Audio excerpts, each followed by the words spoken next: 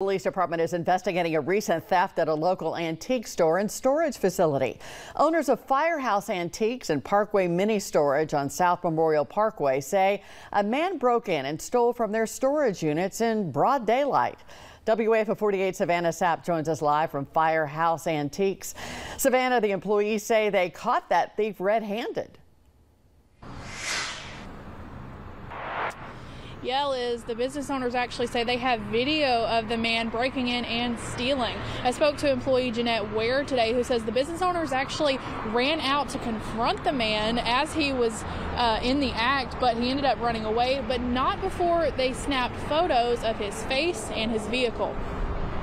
The Huntsville Police Department is asking for your help gathering more information on this man after business owners say he stole some expensive toys from a storage facility in South Huntsville. The owners of Firehouse Antiques and Parkway Mini Storage say 2 weeks ago they saw him breaking into storage units on their security cameras. Employee Jeanette Ware went with the owners to confront the man. Confronted him, and then he realized we knew what he was doing, and he fled from the scene with the go-kart attached to the back of his car.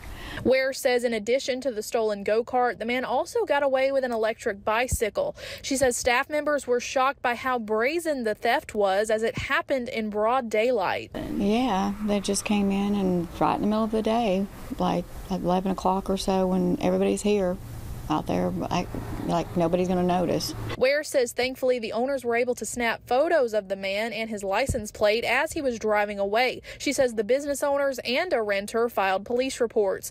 Ware warns other thieves not to target their business or they'll surely be caught. They'll be caught. I mean, with all the security and cameras and everything, you're not going to get away with it. Don't try it. Don't try it, yeah.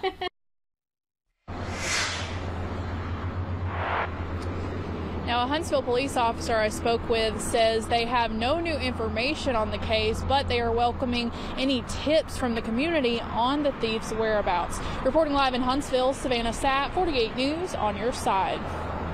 A former